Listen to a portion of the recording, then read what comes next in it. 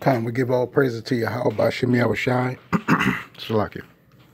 Double honors to the apostles and elders of Great Millstone. Peace and shalom to the elect.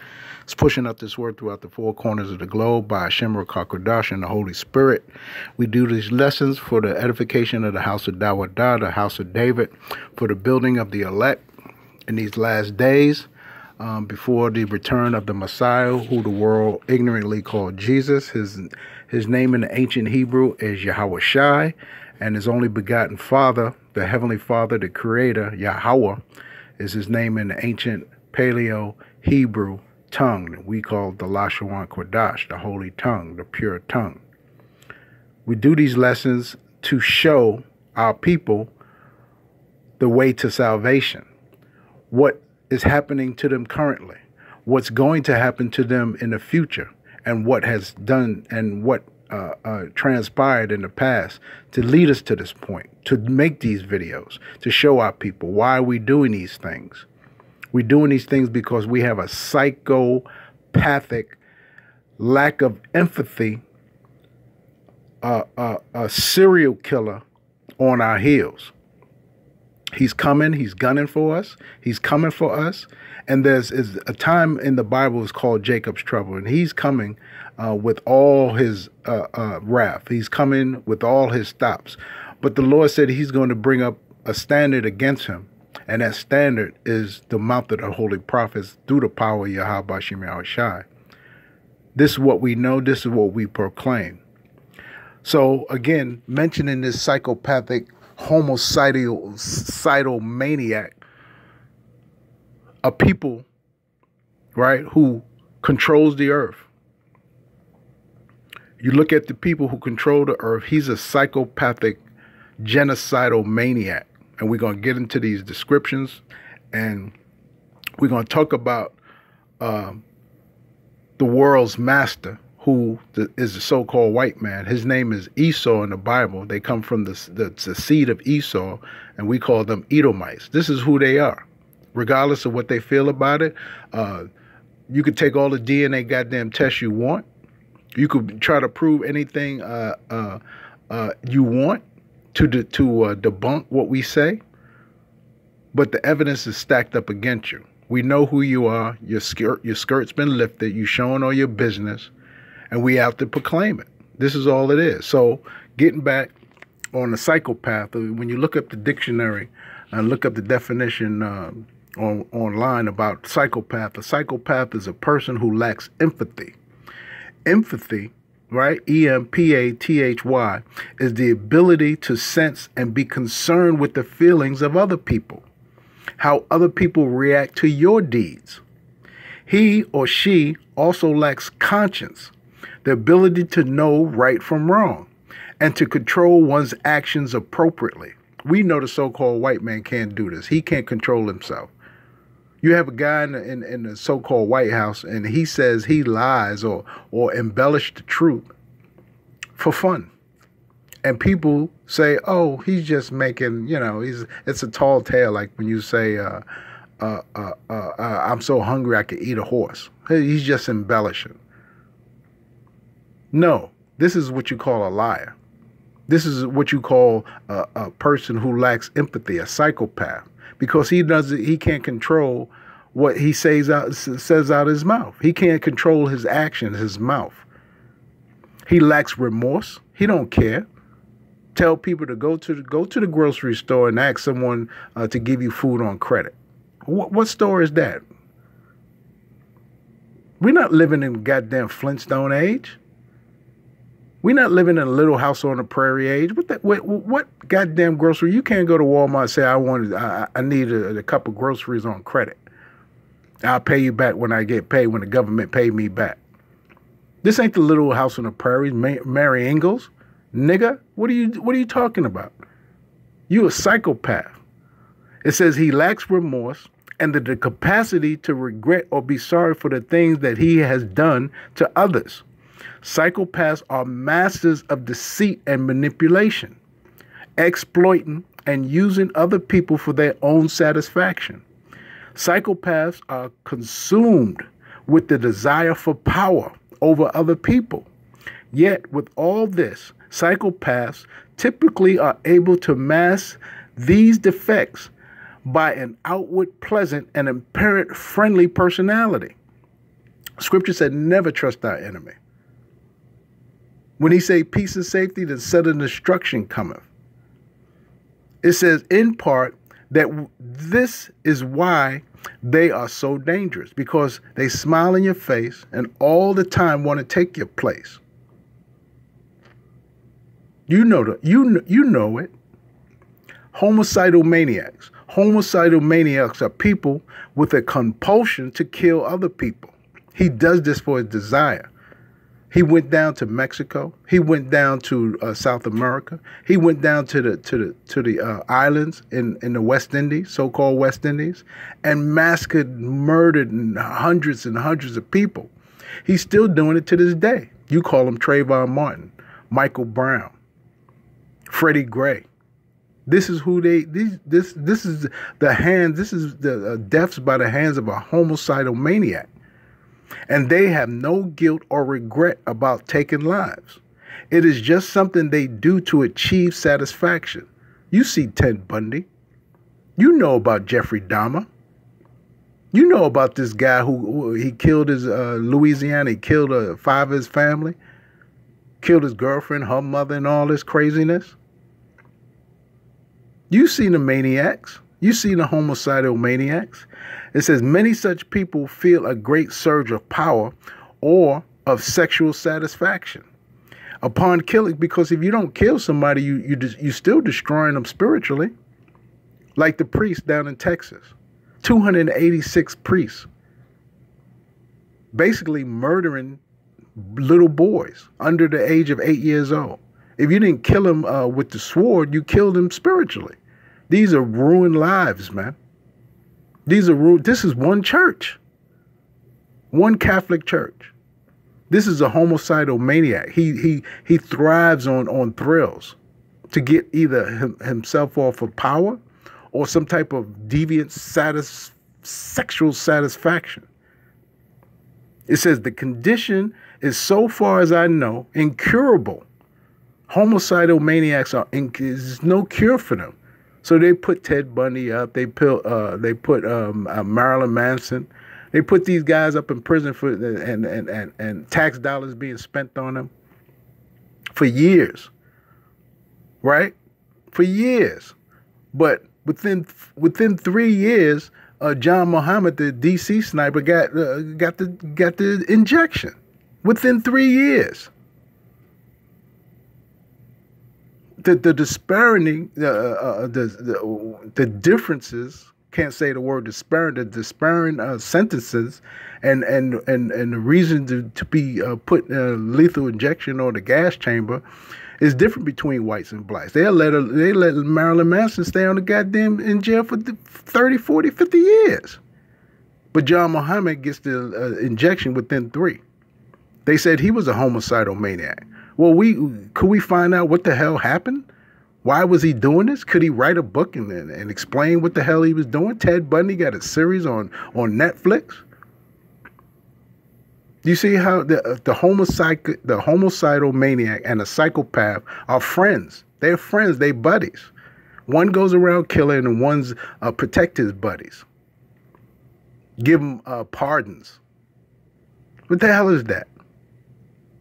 You see? So you got 2 crazy ass people in charge of the whole system. It says such people, when apprehended, are usually locked away for life in a hospital for criminally insane. But there's no cure. What the hell? What's the point? Serial killer. Serial killer is typically a person who murders 2 or more persons. 2, 3 or more persons. Usually in service of abnormal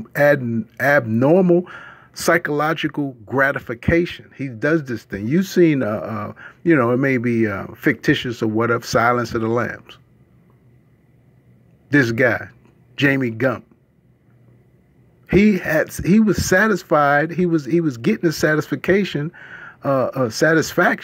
from cutting up people's skin and sewing them together. This is what the movie portrayed. But this is what's out there. This is what's out there, are serial killers. You see these guys. You killed 3 or more people, 2 or more people in a church in Bible study, saying you want to learn the Bible and you kill 8 persons. That's a serial killer. Because you did it for your own satisfaction. And usually within a short period of time, these serial killers do their crimes. Usually in the short periods of time. So they have to get it off real quick. You know what I'm saying? To get that gratification. These people are sick individuals, and they running the world.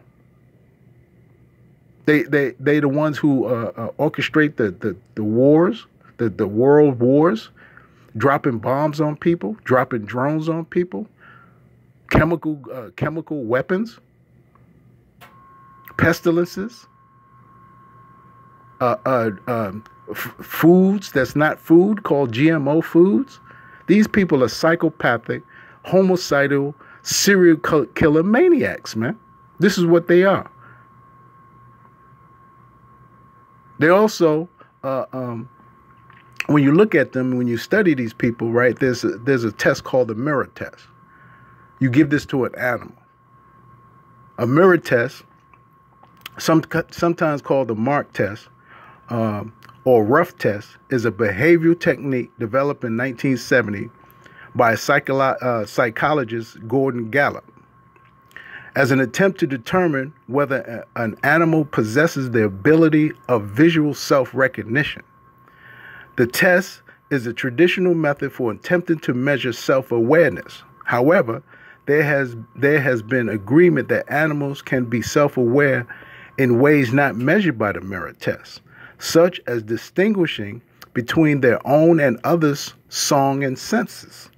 You know, they scent, they smells. On the other hand, animals that can pass the MSR test do not necessarily have self-awareness. And this is this goddamn Edomite. You put up the mirror, which is the words from the Bible, just the prophecies of what's going on and who he is. He can't recognize himself. Oh, that's not me. Oh, that wasn't me. I didn't do that. Your forefathers did it. And you possess the lands that he took. And you saying, no, it wasn't me. So saying all that, let's get to the scripture. This is a psychopathic killer, man. This dude is crazy. We dealing with this? This guy gets to be put out the way. He's wreaking havoc. Let's get this. Genesis. This is where it started. Genesis chapter 4, verse 9. It said, the Lord, Yahweh, said unto Cain, where is Abel thy brother? And he said, I know not. Am I my brother's keeper? You getting smart with the Lord. You talking back, you lying. How do I know? Who? Never heard of him. And he said, what hast thou done? The voice of thy brother's blood crieth unto me from the ground. What does that mean? He already knew what happened. His blood is his death, his murder. And the righteousness cry out for revenge, for justice to be done. This is what it means to be crying out. Something needs to be done to this person who shed my blood. The land cannot be cleansed, right? It says, and now art thou cursed from the earth, which have opened her mouth to receive thy brother's blood from thy hand. When thou tillest the ground, it shall not henceforth yield unto her strength. A fugitive and a vagabond shall thou be on the earth. And this is what he is. He's always escaping, not recognizing what he has done throughout the earth. Going from place to place, city to city, country to country, continent to continent, and not recognizing what he had done, the wake of death that he left behind. And Cain said unto the Lord Yahweh, my punishment is greater than I can bear. Wait a minute, you wreaked havoc, you killed your brother, and now your punishment you can't handle? You can't take it?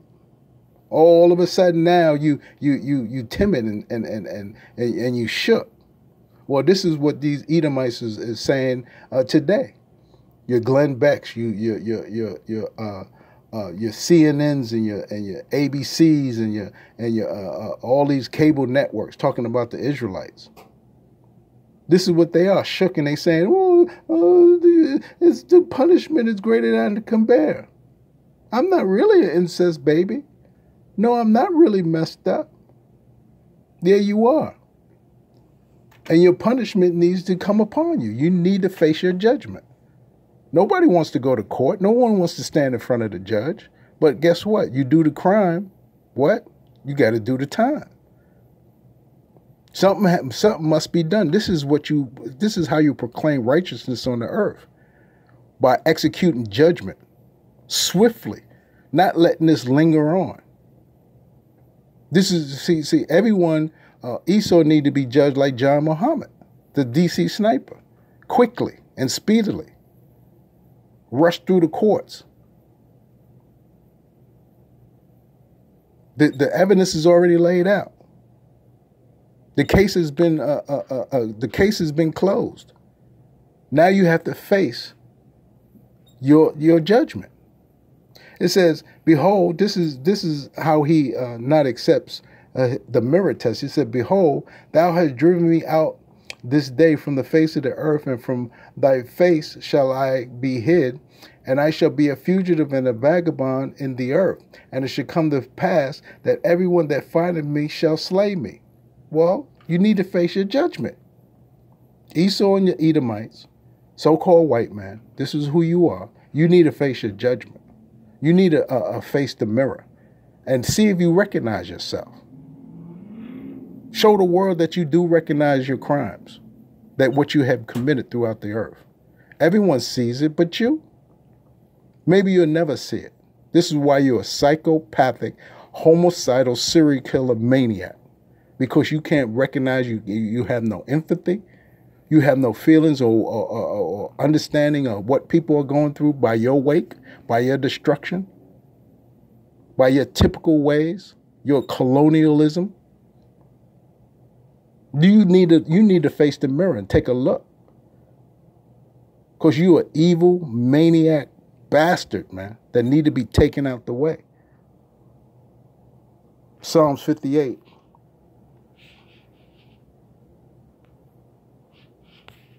Psalms 58:1, it says, "Do you indeed speak righteousness, O congregation? Do you judge uprightly, O sons of men?" This is the question the Lord is asking through David. "Yea, in heart you work wickedness. You weigh the violence of your hands in the earth." You do this. You, the wicked. You, whomever you are. Violence is in your hands. Your hands is bloody and you caught. You caught red-handed. This is what it means. Blood. You caught with the blood in your hands. But what the wicked say? The wicked are estranged from the womb as soon as they be born, speaking lies. I didn't do it. It wasn't me. I wasn't there. I have an alibi. I never seen that person in my life. Well, you damn liar. You've been found out. We know who you are. We now know through the spirit and power of Yahweh Shemar Shai who you are, Esau. You are the so-called white man, self-proclaimed white man on the earth, the Caucasian. Esau of the Bible, Jacob's brother, and the so-called blacks, Chicano, and Native Americans are the Israelites, are the Hebrew Israelites. This is who we are. And you're the wicked brother who was destined to slay us and trying to slay us and been slaying us and tomorrow want to slay us.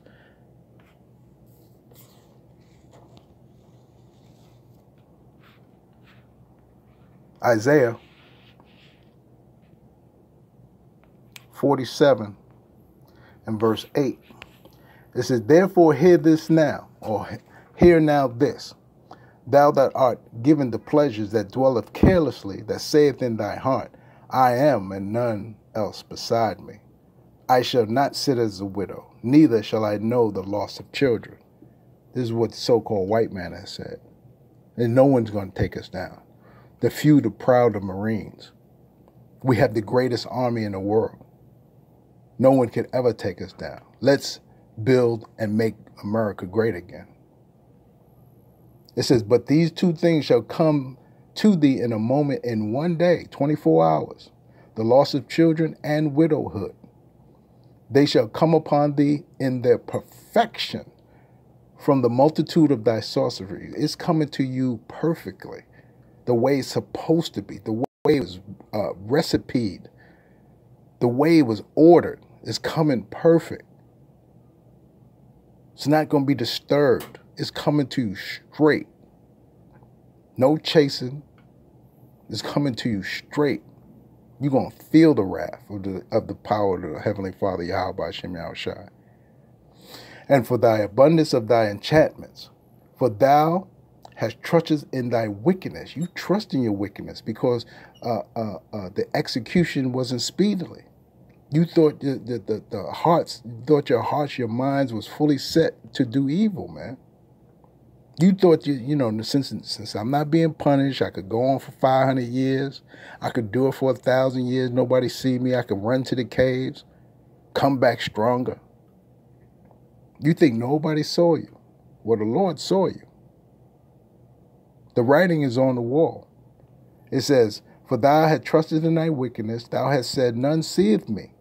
Thy wisdom and thy knowledge, it hath perverted thee. And thou hast said in thy heart, I am, and no one else beside me. That's a proud statement. There's no one else beside me. Ain't nobody going to take me down. Who going to take me down? We are resilient. This is what you say to yourself. Isaiah 29 and 15, it says, woe unto them that seek deep to hide their counsel from the Lord, and their works are in the dark, because this is how you work. You work behind the shadows. We're talking about you elites. We're not talking about the Glenn Becks. We're not talking about the CNNs. Those are all orchestrated tools that you use, so-called elite. We know who you are. You behind the scenes. You're the man behind the curtain pulling on the strings. We talking to you. When we speak these videos, we speaking directly to you. We're not talking about Glenn Beck and these little peons, these little Fox News commentators. They nothing. They fodder. They fodder. That helps strike the match. But we speaking to the core. We talk about the actual match. We're not talking about the fodder that the what do you call that, the kindle wood. We're not talking about that. We're talking about the big chunks, the ones that's really pulling the strings. It says, and they say, who seeth them and knoweth us? Well, we know who you are now. We know who you are. You Rothschilds, you Gettys, you Bilderbergs, you Vanderbilts, you all you elitists out there. We know who you are. It don't matter. It don't matter. We coming for you. I'm talking about the Lord. Yahweh Hashem Shai is coming for you.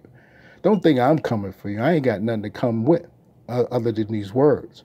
But the Lord is coming with wrath, man. You can't turn it back. You can't turn it back. Remember what has been done in history. How you destroyed and put your hand to his chosen people. You lost. You already lost, and the war ain't begin yet. You didn't read the end of the story. The story said you lose. You're going to be put in a bonfire and destroyed forever. No more Edomites. No more so-called white people on the earth. This is what the Bible proclaims. It's not my words. It's what has been written. It says, surely your turning of things upside down shall be esteemed as a potter's clay, because you think it's in your hand to make what this life has become. This is your works. This is your doings. The clay was been formed by you. All this wickedness is yours. You made this happen. For shall the work say of him that made it, he made me not? Or shall the things framed say of him that framed it, He have no understanding? Oh, I didn't choose this. I didn't want to be this way, but this is the way you were made.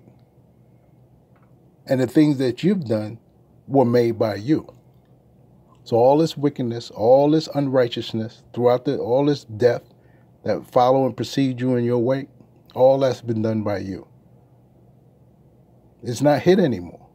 You psychopathic maniac, homicidal maniac, serial killer. This is who you are.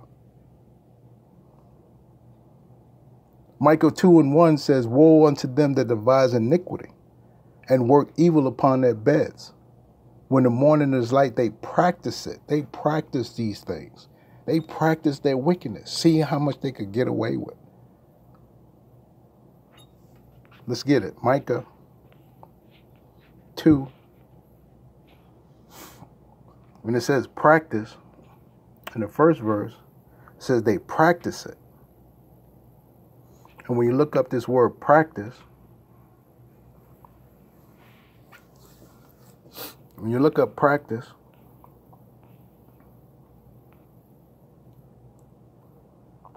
Asha, to do, fashion, they practice, they fashion it, they make it, they accomplish it, right? They produce it, they celebrate. Look at this, to observe and celebrate, right? And I was reading down here, practice, perform, and oh, I can't find it right now, but it said they do it often, so often, right? They do it over and over again in order to improve and maintain the proficiency at it. And when you look at proficiency means to make progress and have success and profit. This is why it says it's satisfying to them. They do these things over and over again to satisfy this urge that they have, this need for bloodshed. The true vampires, man, they love the blood, man. They love blood. Numbers. Just finish with this one. Numbers 35, verse 33. It says, so you should not pollute the land wherein you are, for blood it defiled the land. And every land, every continent you've been on, you've shed blood. Every continent you've been on, you've shed blood.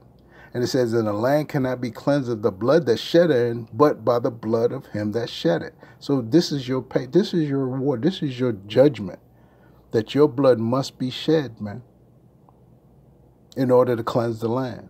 This is a true judgment from the Lord, Yahweh Shem Yahushua, to you, Esau, you psychopathic, homicidal, serial killer maniac.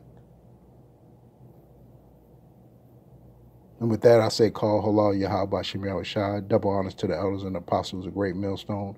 Peace and shalom to the elect that's pushing out this word throughout the four corners of the globe for the edification and the building of the house of Dawadah, the house of David, for the elect's sake. We say shalom. Peace until next time. Shalom.